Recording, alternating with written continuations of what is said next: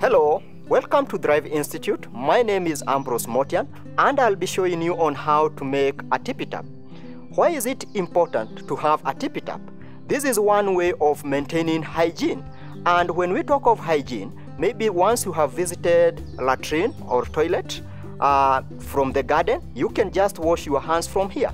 And especially in Africa, where we don't have running water on our taps, this is the solution to that. I'm sure that by the end of the day, once I've shown you on how to make a tippy tap, you'll also be in a position to make one back in your home. Thank you. Materials needed. 1. 3 wooden branches of 2 meter length.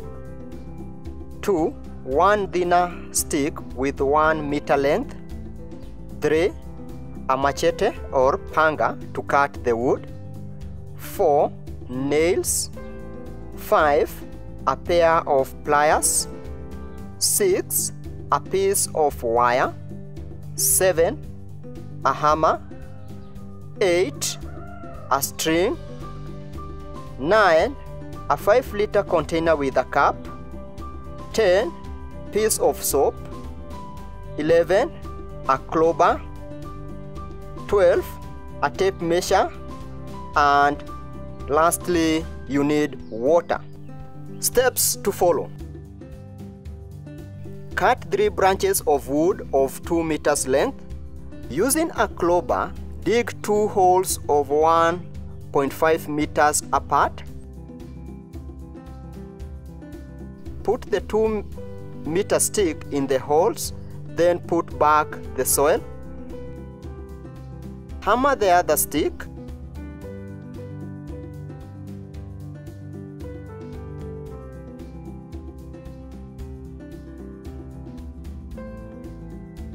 Cut 1 thinner branch of 1 meter length. Attach a piece of string 1 meter length to one of the sticks. Mark the location of the hole on the container around 12 centimeters below the cap.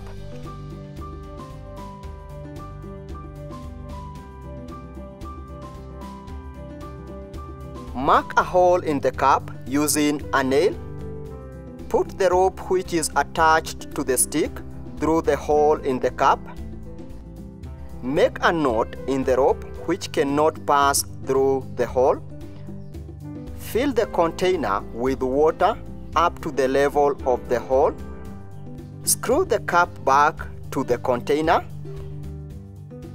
Then using the wire, tie the container filled with water to hang.